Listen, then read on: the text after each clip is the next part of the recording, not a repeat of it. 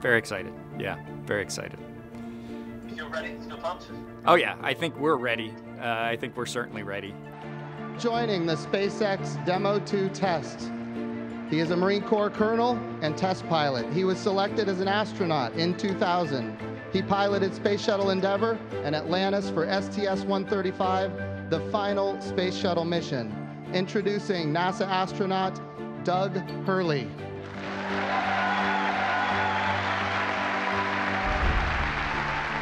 It's a life-changing process in so many ways to fly into space. It's just overwhelming in some respects. Just the sensations, the rumbling, the shaking, the acceleration. When the engines shut off and you go from, in the case of the shuttle, you go from 3 Gs to 0 Gs instantaneously, and things start floating. And I remember distinctly just thinking, what just happened? To see a rocket launch in person is, it's a pretty emotional event. I remember the first time I saw a shuttle launch, and it was amazing. And then when I saw a shuttle launch with my wife on it, that is quite the emotional experience. My name is Doug Hurley, and I'm the spacecraft commander for the Demo 2 mission to the International Space Station.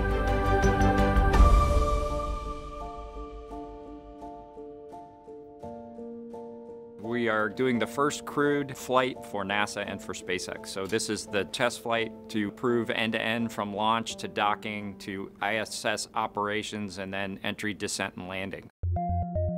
This will be the first time the Dragon had a crew on board, and so there's a myriad of objectives we want to achieve for this mission. SpaceX has been responsible for design and essentially making this vehicle what it is. What the astronauts bring to the table is the crew-vehicle interface. What would work on orbit, what might not work on orbit, what would definitely work. To be able to just have the entire integrated team that's going to support us getting to and from space station, talking together, working through the challenges that simulators typically throw at you. It was really neat being part of it. It's just been an incredible undertaking to see where we've come just in the last 5 years that Bob and I have been a part of this, and to be, shortly flying to the International Space Station with the Crew Dragon. It overwhelms you to think about how many people have, in some way, shape, or form, touched this program and this vehicle to get us to this point. And we are the lucky ones that get to fly it, but we certainly not for 1 second take for granted the amount of effort that so many other people had to put into this to make it successful. For Doug personally, he's worked so hard, through his entire life, to get to where we are right now.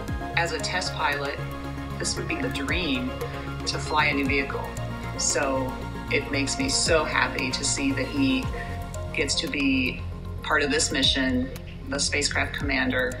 I'm just glad to see his hard work and his dreams come true for that.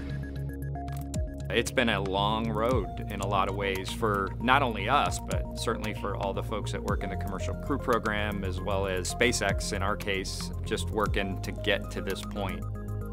It's been a huge amount of sacrifice and time away from home, but the fruits of our labor are coming to fruition.